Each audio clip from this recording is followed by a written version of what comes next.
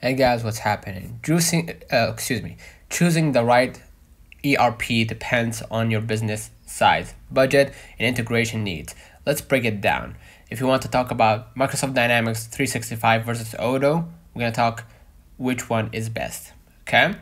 So, as for Microsoft Dynamics 365 or 365, it's best for enterprise and Microsoft ecosystem.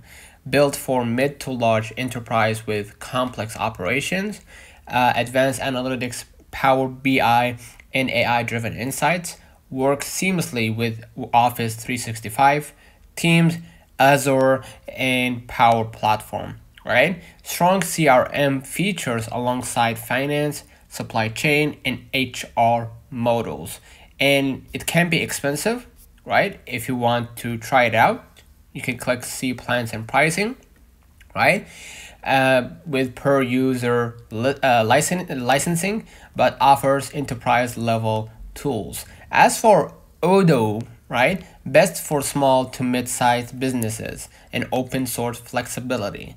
Basically they have the feature of choosing only the apps you need, like CRM, sales, inventory, HR, etc. Intuitive UI with drag and drop features, right?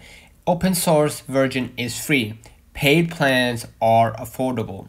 Okay, so it is cheap, and they have the third party integrations. Like Odoo can connect with payment gateways, e-commerce platforms, and more. Okay, and they have cloud and on-premise. Offers flexibility for development. Which one wins? Choose Dynamics 365 if you're a large business that needs deep automation, AI, Microsoft integrations. Choose Odoo if you're a smaller company or startup needing cost-effective modular ERP customization. For SMBs looking to scale, Odoo or small businesses, Odoo is great starting point. But for enterprise needing power, Dynamics 365 dominates. So let's know in the comments if this video helped you. Do not forget to like and subscribe. Thank you for watching. We will definitely see you in the next one.